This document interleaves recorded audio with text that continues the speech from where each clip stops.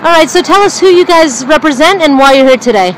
We represent Million Hoodies for Justice, and for me, I represent Citizen Action of New York. We are here to bring awareness to what TD Bank has done in terms of investing in the North Dakota Access Pipeline. We are hoping that our actions will motivate TD Bank to drop off from the project.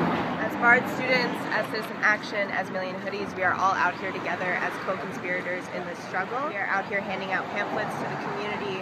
We want to be here to engage the community and peacefully disrupt the space intentionally and strategically. We join everybody to fight in this liberation as we fight for clean water for communities of color and other ways that we are continually oppressed. Stand up for Standing Rock! Stand up for Standing Rock!